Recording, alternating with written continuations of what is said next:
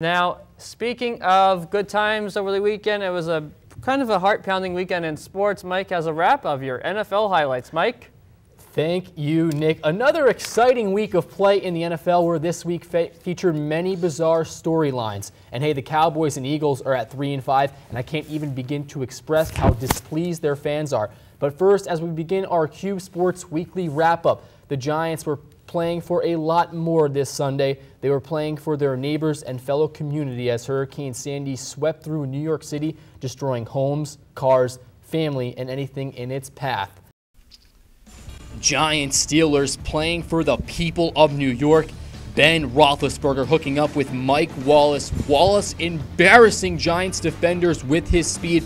We saw a lot from Wallace in this game. Steelers win 24-20. More from this game in just a bit.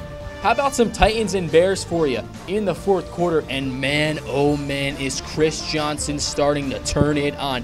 82-yard touchdown run from Johnson. He had a total of 161 yards on 16 carries. Bears all over the Titans, 51-21. What is going on in Dallas? Tony Romo throws for 324 yards and no turnovers as this hookup to Kevin Ogletree. However, he still can't find a way to win. Falcons remain undefeated. Wild card game for you.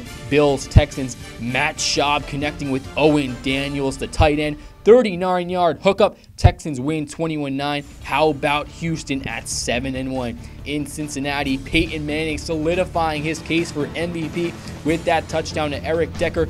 Denver wins 31-20 with that win. Denver at 5-3. Eagles and Saints. Drew Brees, one of his many touchdowns to Marquise Colston. How about this, Brees? 51st consecutive game with a touchdown. Saints hold off the Eagles 28-13. Both teams surprisingly at 3-5.